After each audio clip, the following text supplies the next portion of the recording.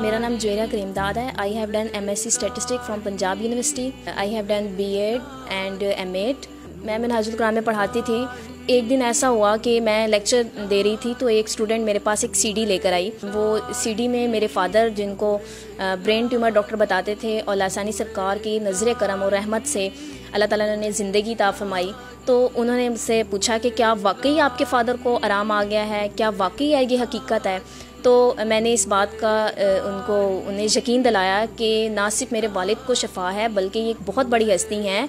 और आप जो मैथ्स में पढ़ते हैं कि इनफिनाइट पढ़ते हैं, अनलिमिटेड पढ़ते हैं और उनका कोई आंसर नहीं होता, इसी तरह मैं आपको इनके फैज़ के बारे में कोई तफसीलन जितना आप कहें मैं एक्सप्लेन नहीं कर सकती कि इतना बड़ा फैज़ है।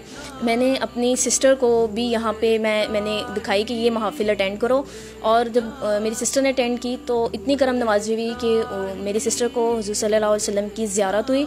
इसके साथ मेरी कज़न भी थी, यहाँ पर वो बैत हुई, तो उसको जो है हुज़ूर सल्लल्लाहु अलैहि वसल्लम की 2 बार ज़ियारत हुई, हज़रत पीर गौस पाक की ज़ियारत हुई। मैं समझती हूँ कि लासानी सरकार एक ऐसी अजीम शख्सियत हैं जिनका नाम ना सिर्फ लासानी है, ये बहुत बुलंद वाला मर्तबा है। यहाँ पर मैं अपनी लाइफ को कहती हूँ कि मैं बहुत खुशकिस्मत हूँ कि मैं जल्दी यहाँ पर आ गई, और मैं अपनी उस लाइफ को जो मेरी गुजर चुकी है, मैं समझती हूँ मैं बहुत पहले मुझे इस दर पे आना चाहिए था। और बेशक लासानी सरकार जो हैं वो बहुत बड़ी हस्ती हैं।